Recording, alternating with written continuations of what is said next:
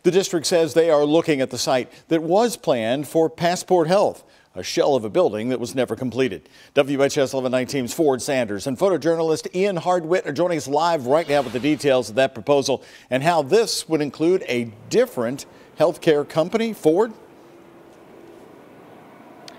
Yeah, well, the site is expected to be purchased by Molina Healthcare. That's according to JCPS Superintendent Dr. Marty Polio. Now, Dr. Polio says once this purchase actually does happen, that would then further conversations between the two about possibly putting a new middle school on the site.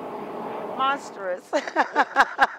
That's one way Virginia Bradford, who grew up in West Louisville, describes the project that was never completed. I think we do need something that is going to bring in more jobs for the community, something that's going to be more profitable for this community. The leftover metal framing and dirt meant for Passport Health Plan sits next to the YMCA in West Louisville at 19th and Broadway. Now, through talks with another healthcare company, JCPS leaders want to bring a new middle school to the West End. We are currently talking with Molina Healthcare for this project right here. It's about 25 acres of land. Superintendent Marty Polio says Molina would use 5 or 6 acres for their own facility, leaving space for the district to have the middle school at the site. And we should be able, hopefully, to get right into negotiations with them and bring you a contract agreement very soon to build our new middle school in West Louisville. West Louisville locals like Dr. Robert Douglas says it's frustrating to see the empty site sit there. And I've been looking forward to seeing it, but it's just an eyesore now.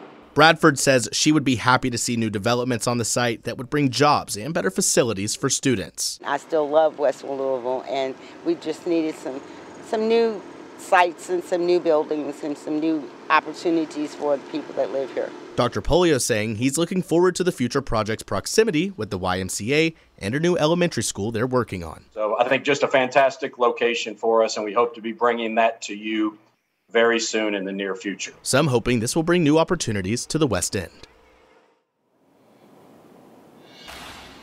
And when it comes to the purchase of that land, Dr. Marty Polio says they expect Molina Healthcare to close in on a deal in the next 4 to 6 weeks, allowing for more conversations to be had. Live in Louisville, Ford Sanders for the WHS 1119 on your side.